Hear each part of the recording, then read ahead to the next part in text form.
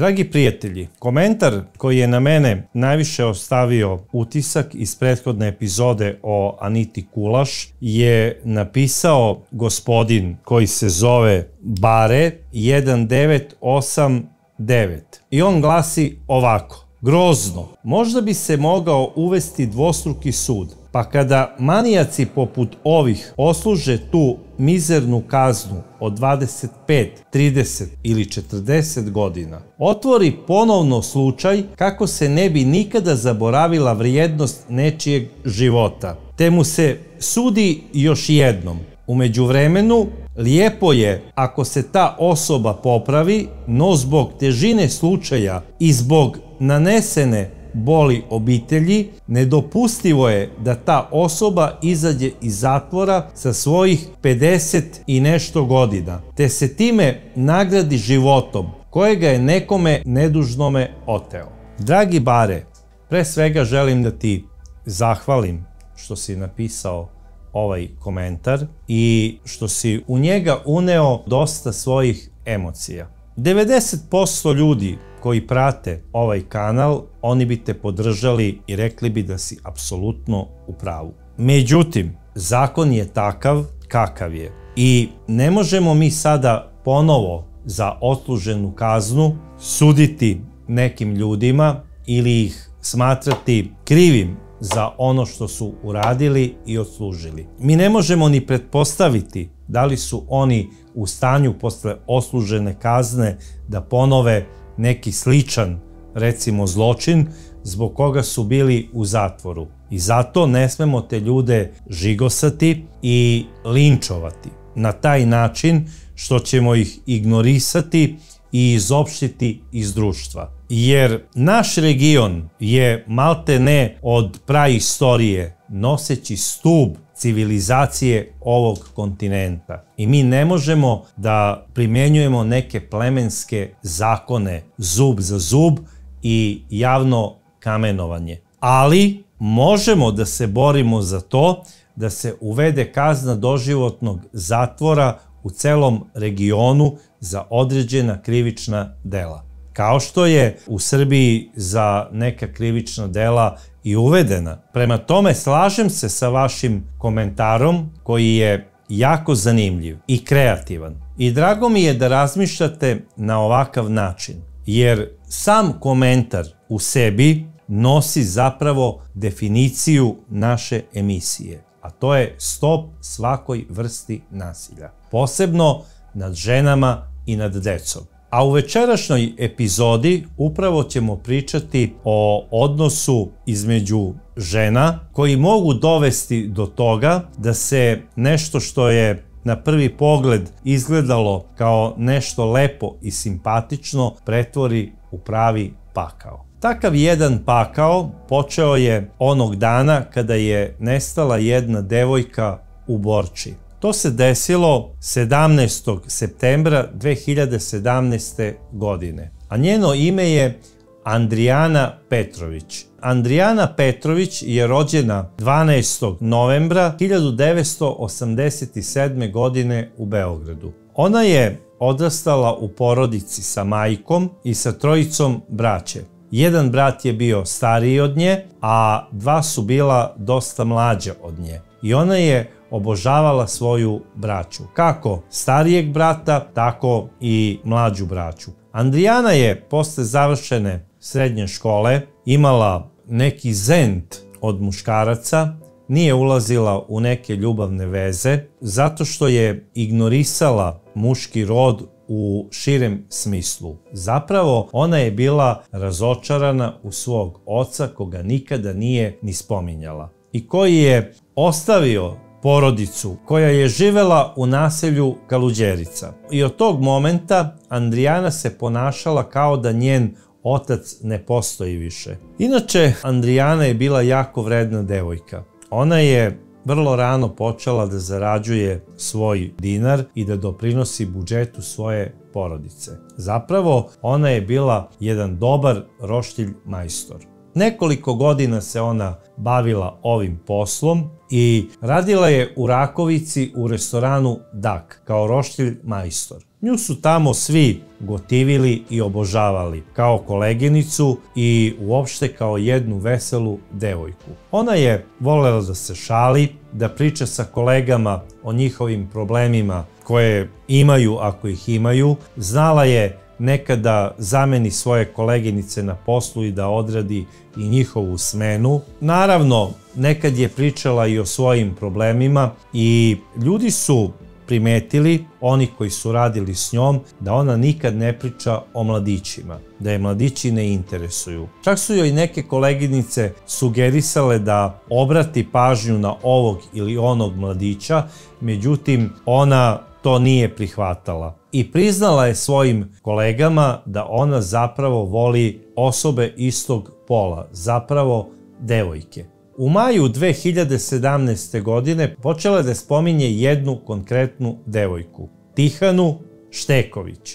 A ko je zapravo bila Tihana? Tihana je bila učiteljica njene mlađe braće, koji su blizanci. Andrijana je svoju braću, kao što sam rekao, obožavala, često je išla i da ih sačeka ispred školice. Tako je i upoznala Tihanu.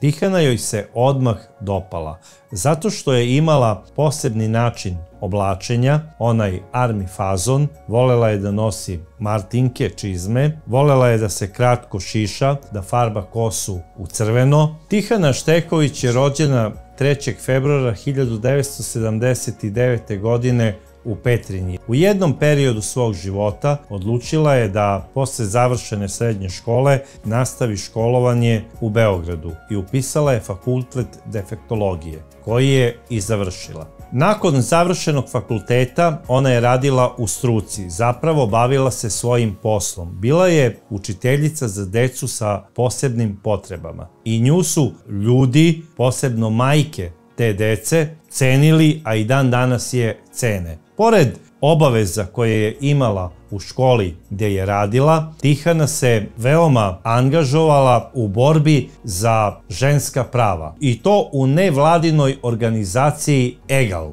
Tihana je imala jedan oštar stav kada bi htela da iznese neko svoje mišljenje u vezi ženskih prava i ljudi su prosto voleli da slušaju ovu devojku jer je ona sa puno žara i energičnosti zastupala pravo žena i borila se za njih. Ona ne samo da se borila za ženska prava, ona se borila i za pravo LGBT zajednice kojoj je i pripadala i ona to nije krila. Imala je puno prijateljica i poznanica koje su pripadale ovoj zajednici. Učestvovala je na paradama ponosa. Također je bila i politički aktivna i učestvovala je na raznim protestima. Ona je volela da sluša muziku, posebno grupu Rammstein, a njena omiljena pesma ove grupe je bila pesma Benzin. To je onako jedna baš žestoka pesma, koju i ja nekada rado slušam. Ovu devojku kao učiteljicu volela su i deca kojoj je ona predavala. Puno su pričala kako je Tihana dobra nastavnica, odnosno učiteljica, i da je jako fina i pažljiva prema njima. To su naravno pričala i Andrijanina braća Andrijani. Andrijana je počela posebno da se interesuje za Tihanu. Počela je da joj se približava u smislu kako su moja braća, kakvi su oni učenici, da li mogu na neki način i ja da im pomognem da što bolje savladaju gradivo i boga mi počela je i Tihana da se interesuje za Andrijanu. I njihova veza je počela u maju 2017. godine. Doduše, oni koji su ih znali govorili su da je ova veza nekada bila ispunjena i nekim turbulencijama. Zapravo dešavale su se i neke eksplozivne svađe. U smislu ljubomore, zato što je Andrijana bila ljubomorna na Tihanu, jer je imala veliki broj prijateljica i sumnjala je da je Tihana vara. Često je zbog toga izbijala svađa između njih dve i Andrijana se to i žalila svojim kolegama i koleginicama na poslu. Oni su je naravno tešili, govorili su takve su veze, čim ima ljubomore, to je znači prava ljubav, opet ćete se vas dve pomiriti i bodrili su je u tome. Naravno, Andrijana je svoju vezu sa Tihanom saopštila i svojoj mami. Majka je bila protiv ove veze od samog početka i nikako nije mogla da se pomiri da njena Andrijana sada je u vezi sa ženom, a ne sa muškarcem. I govorila je, slušaj Andrijana, ti moraš da nađeš nekog dečka, kelnera, šofera ili bilo kog tamo po tim kafanama gde radiš, da zasnuješ pravu zajednicu između muškarca i žene i da rodiš tom čoveku decu. Evo kako sam ja mogla da rodim vas 4. Međutim, Andrijana je rekla da, ali mama ti nisi bila srećna u braku, mene muškarci ne interesuju i tu je izbijala svađa. Da bi ona se sada sklonila od majke, da ne bi došlo do daljih eskalacija te svađe, ona se malte ne preselila kod Tihane koja je živela u naselju Borča. Naravno, ona iz Borče putuje u Rakovicu na posao uredno, stalno stiže na vreme, nikad ne kasni, puna je ljubavi, tačno onako vidi se da ona cveta. Koleginice su primetile da se sa njom nešto posebno dešava i kao što sam već i rekao, Andrijana ovu ljubav sa Tihanom nije ni krila. Ona se čak i hvalila. Andrijana je maštala da jednog dana sa Tihanom ode za Nemačku, za Berlin i da tamo sklope brak ili u neku drugu zemlju gdje su dozvoljeni istopolni brakovi. I ona je nekako odlazila na počinak sa tom željom i budila se srećna sa istom, maštajući da će jednog dana postati zakonska partnerka Tihane Šteković. Istopolne veze zapravo i jesu turbulentne u većini slučajeva. Andrijana se odrekla faktički kompletno svoje porodice da bi živela sa Tihanom. I ona se preselila da živi sa Tihanom u naselje Borča. I sada kada je ušla u život jedne oformljene devojke koja ima već izgrađen svoj politički život, svoj poslovni život, ugledna je znači učiteljica, poznata je u tim organizacijama gdje se bori za ženska prava. Starija je od svoje partnerke 8 godina. Andrijana se odjednom osetila nekako nesigurno i počela je da se plaši da ne bude ostavljena. Ona je pokušavala na svaki način da stavi do znanja Tihani da je voli najviše na svetu. Počela je da sluša i Ramštajn. Iako pre toga nikada nije ni čula za ovu grupu. Ona je to u stvari uradila zato što je želela da Tihana i ona budu jedno. Želela je da bude kao ta hrabra i slobodna devojka. Želela je da svakog može da pogleda u lice i da kaže da, ja sam ta gej devojka i baš me briga i borim se za ženska prava i za ljubav između istog pola. Volim žene, volim Tihanu. Međutim, razlika u obrazovanju učinila je svoje. Ona zapravo nije mogla da joj parira u rečitosti, u diskusiji, u čitanju određene literature, a najviše je primećivala razliku između njih dve kada se nađu u Tihaninom društvu. Tu se okupe neke obrazovane devojke i počne razgovor na neku temu, recimo ko je gde putovao ovog leta i ko je šta video od istorijskih kulturnih znamenitosti i sada tu Andrijana nije znala da kaže malte ne ni jednu reč kako bi učestvovala u celoj toj priči. I kada bi videla sada svoju Tihanu kako sa nekom svojom drugaricom priča o Abu Dabiju, Berlinu, Parizu ili o Atini, nju bi obuzela ogromna ljubomora. Jer ona nije znala neke pojmove iz arheologije, nije znala neke poznate turističke destinacije koje se obilaze zbog intelektualnih i kulturoloških razloga. Nije znala neke poznate aktiviste u svetu i odmah je nekako dobila kompleks niže vrednosti. Ona je želela da bude nekako sama sa Tihanom na nekom pustom ostrvu i da im niko ne smeta. I naravno, kada bi otišle u stan, ona bi počela Tihani da prebacuje: videla sam te kako krajičkom oka posmatraš tu i tu drugaricu dok ste diskutovale o tome i o tome. Između vas dve se nešto rađa, to se najverovatnije zove ljubav. Čak ja sumnjam da me ti varaš sa tom i tom. I onda bi počela svađa koja bi znala da traje do jutarnjih časova. Tihana je sve to podnosila iz dva razloga. Prvi i glavni razlog je taj što je volela Andrijanu, a drugi razlog je taj što je volela njenu braću, jer su bili zapravo dobra deca. I imala je neku dozu sažaljenja prema Andrijani, govorila je samoj sebi: dobro, proći će nju sve ovo, jer je ona nekako nova u ovoj našoj priči. Andrijana, nažalost, nije shvatala jednu od bitnih stavki gej veza, a to je da što neko u toj gej vezi ima mlađeg dečka ili devojku, taj je veći baja i značajniji je u toj zajednici. Ona to uopšte nije kapirala. Nije zapravo mogla da shvati koliko je moćno oružje zapravo bila ta njena mladost. Jer nema veće snage od mladosti jednog bića. I Andrijana je užasno počela da pati, počela je malte ne da proganja Tihanu, počela je da joj proverava telefon i njene profile i u svakom tom četu gde se pokazuje neka doza simpatije, gde ima neko srce ili like, ona je videla eventualnu ili buduću prevaru.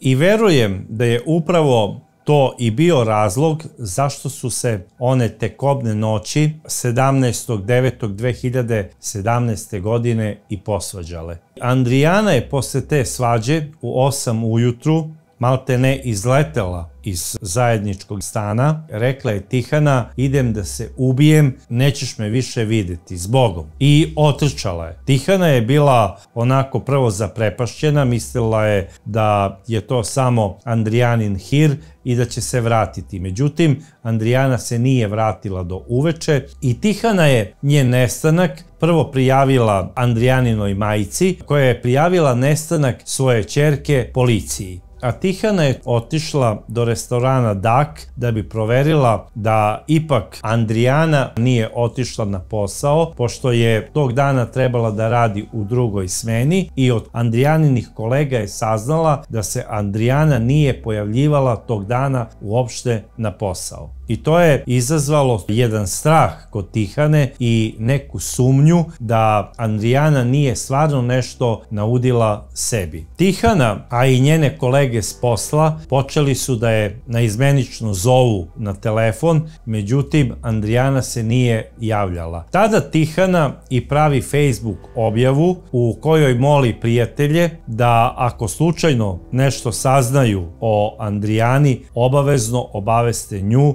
policiju ili Andrijaninu majku. Oni su je zvali malte ne do duboko u noć, sve dok se Andrijanina baterija nije istrošila i telefon je postao nedostupan. Prolazili su dani, od Andrijane ni traga ni glasa. Tražili su je svi prijatelji, naravno i policija. Ništa se nije dešavalo, niti je iko primetio Andrijanu da se kretala tih dana negde u gradu. Međutim, 20. septembra u 10 časova ujutru gradski SUP grada Beograda pozvao je čovek koji je slučajno išao jednom njivom, obilazio je imanje i pronašao je spaljeni leš. Obavestio je policiju da pretpostavlja da se radi o nekoj ženi. Policija je odmah izašla na samo lice mesta, otpočeo je uviđaj i odmah su posumnjali da se radi o nestaloj devojci čiji je nestanak prijavljen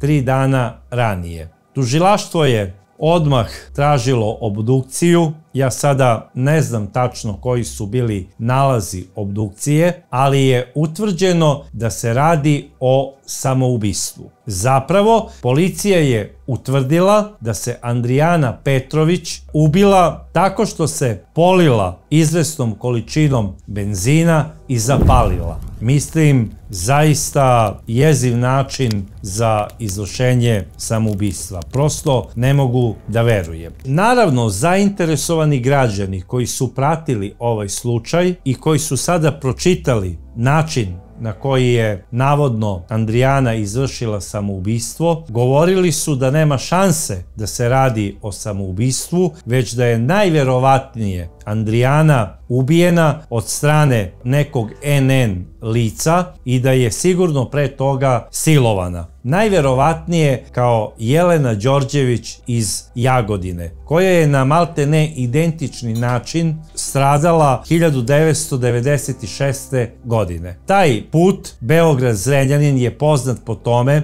da prolazi veliki broj kamiona i ljudi su mislili da je neki kamiondžija koji ima malo neke nastrane sklonosti sigurno pokupio nervoznu devojku koja je istrčala iz stana svoje prijateljice i koja je možda htela da stopira da ode što dalje u nekom pravcu, pokupio stoperku, vozio je do određenog mesta, ubio, a onda polio benzinom i zapalio. Jer kako i sami kažu da je ona sama izvršila samoubistvo, neko od prodavaca sa mnogobrojnih benzinskih pumpi na Zrenjaninskom putu znao bi da je devojka takvog i takvog opisa koja se traži kao nestala kupila tog dana benzin na njihovoj pumpi. Jer obično benzin se sipa u automobile, a kada se kupi u nekoj flaši ili kanti, onda onako ostane u pamćenju osoba koja kupuje taj benzin. Jer nije baš tako uobičajena pojava da neko dođe sa flašom od 2 litra i kaže molim vas natočite mi 2 litra benzina. Moguće je da je neki automobil negde stao, ali setio bi se neko da je bila devojka koja je kupila taj benzin. Inače, u prilog tvrdnji da je Andrijana izvršila samoubistvo, kako je na kraju krajeva utvrdila i obdukcija, ide i to da je Andrijana bezbroj puta na svom Facebook profilu objavljivala suicidne objave. Jednu od njih ću ja sada i pročitati. Hladna soba, oko mene dim cigarete sivilo. Duša se razvila svuda, a ja sedim tu u lokvi znoja. Šta se dešava? Zašto sve izgleda tako morbidno, a nije? Milion zašto mozgom se vrti. Pitanje za pitanjem. Odgovora nema. Proleti misao taj zagrljaj, taj osjećaj, ta tuga, bol, grč. Zašto? Sve je to iza osmeha, čak se i osmeh grči, nije lep. Slike u glavi naviru, te face ljudi, svi ti likovi, a samo jedan lik u pozadini izbija i pored mog slepila. Onako čisto se vidi. I misao, dok ga gledam, u glavi već postavljeno pitanje, da li veruješ u sudbinu? Da, hladna soba, a ja gorim. Znoj, groznica. Ne, nije ili pak jeste. Pitam se opet. Nedostaje odgovor. Ponovo scene naviru, svi ti likovi. Jedan se ističe. Osmeh. Ceo život, jedna želja. Pitanje zašto? Zašto? Odgovora nema. Slike nema. Usta, razgovor sa sobom, u glavi zalutali pogled. Zamišljen iza svega jedan lik, jedno lice, jedno sećanje. Želja umreti mlad se pretvorila u želim ostariti. Ne, sam treptaj suza, smiren lik, a iza svega buktinja, emocija koja čeka trenutak kada će eksplodirati, vrisnuti, pretvoriti se u reku suza i bola. Zamišljen pogled, samoća, ruka na naboranom čelu, čoveka, dečaka, žene. Šta si ti? Ko si ti? Zašto? Zašto? Zašto? Sve u jednoj osobi. Kako smireni glas starca. Ti. To je njena posljednja objava, u kojoj ona na početku govori kako njen život nema smisla, kako u milionu ljudi vidi samo jedno lice koje voli i kako je zapravo njen smisao života samo ta osoba.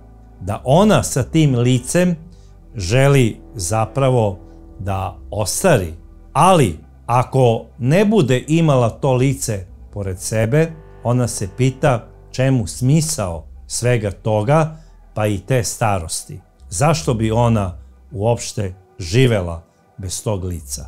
Između ostalog, jedna od njenih objava bio je i citat Charlesa Bukowskog. Nađi ono što voliš i pusti da te to ubije.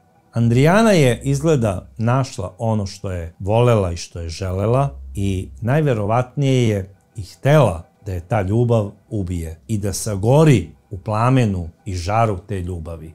Međutim, nije shvatala da ona nije zapravo ptica Feniks i da nikada neće izaći iz sopstvenog pepela ako se jednom bude ubila. I zašto je baš izabrala ovaj način da izvrši samoubistvo? Ona je znala odlično koga voli najviše na svetu, a to je Tihana. I znala je da Tihana iznad svega obožava grupu Rammstein i da voli njihovu pesmu Benzin. I sada ću vam ja pročitati jedan deo te pesme koji mnogo govori zašto je baš Andrijana izabrala ovaj način samoubistva. Benzin, benzin, benzin. Daj mi benzin. Prolazi kroz moje vene, spava u mojim suzama, curi mi iz ušiju. Srce i bubrezi su motori, benzin. Ako želiš da se rastaneš od nečega, onda ga moraš spaliti. Ako više ne želiš da je vidiš, neka pliva u benzinu. Benzin, benzin, benzin. Treba mi benzin. Andrijana ovim činom samoubistva benzinom je htjela da stavi do znanja Tihani da ona u toj ljubavi je počela da pati i da više ne može da podnese bol koju joj ta ljubav zadaje. I ako treba da ode sa ovog sveta, neće otići do Pančevačkog mosta, koji je odmah tu u blizini, i da skoči, jer može da se desi da je i čuveni Renato spase i da posle završi u jednom od jutarnjih programa kako je 37. 8. spašena devojka koja je skočila s mosta. Nećemo sada o Renatu, svaka čast njemu i njegovim spasavanjima. Ja ga ovom prilikom pozdravljam. On je zaista human i plemenit. Spasio je puno ljudi. Generalno su nam takvi ljudi i takvog srca potrebni na našem lepom plavom Dunavu. Renato, tebi hvala, a vratit ćemo se slučaju. Andrijana zapravo nije želela da bude spasena. Ona je želela da u svojoj ljubavi sagori, verujući da će na taj način otići na neki drugi svet, gde će biti prihvaćena od strane neke sile i da će biti deo jedne univerzalne ljubavi. Ja sada ne znam da li se njena želja ostvarila, ali je ona isto tako želela da bude i pronađena, jer se upravo ubila u blizini kuće čuvene porodice Marjanović iz Borče, koja je bila spominjena malte ne u svim medijima ovog regiona, a na kraju krajeva i ja sam radio nekoliko emisija o slučaju porodice Marjanović. To se desilo u neposrednoj blizini ove čuvene porodice. Samo nekoliko meseci posle Andrijanine smrti, na ovom istom mestu, jedan mladi konobar, otac 4 dece, vraćajući se iz druge smene, stopirao je da ode u pravcu Zrenjanina, ali na njega je naleteo kamion, šleper u punoj brzini i razneo ga je. Ovo mesto je poznato po raznoraznim misterioznim nestancima, ubistvima i nesrećama. Ja ne bih sada više da pričam o mističnosti Borče i njene okoline. Ja bih samo hteo da kažem da prosto za naše podneblje ovakav način samoubistva je nešto najneprihvatljivije. Ne samo ovaj način, nego bilo koje samoubistvo. Ali spaliti se zbog ljubavi da bi tamo nekom dokazao da ga voliš je krajnja budalaština. Ja mislim da je Andrijana bila slučaj za jednog ozbiljnog psihijatra i da se javila lekaru da ispriča svoj problem koji ima, možda bi sada Andrijana bila živa, a možda bi bila udata za nekog ili neku i možda bi srećno živela u nekoj emotivnoj vezi.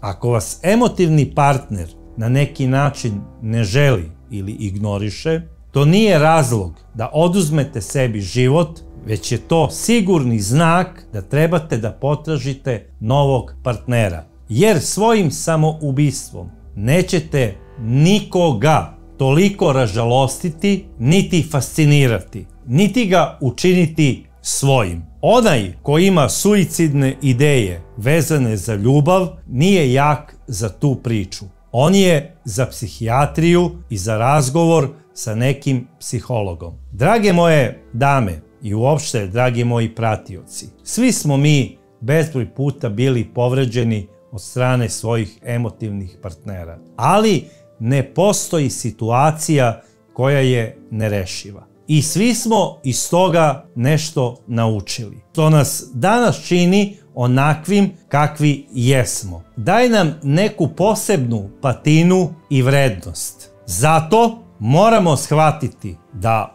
ono što je na nama i u nama najvrednije, to je naš život. I život naših najmilijih. I čuvanjem sopstvenog života mi usrećujemo i one koje najviše volimo i one koji nas najviše vole. Jer svaki život ima svoju misiju i mi nemamo prava da odustajemo od svoje misije koja nam je dodeljena od Svevišnjeg i da ga na taj suludi način negiramo, a podržimo carstvo tame i zla. I zato nemojte nikada razmišljati o suicidnim idejama i ne samo stop svakoj vrsti nasilja. Zaustavite se, povucite ručnu, stop i suicidnim idejama. Dragi prijatelji, ja o ovom slučaju više nemam šta da kažem, osim da vas zamolim da ako vam se ova emisija dopala, obavezno date jedan like, a ja vas do sledeće čudne priče pozdravljam.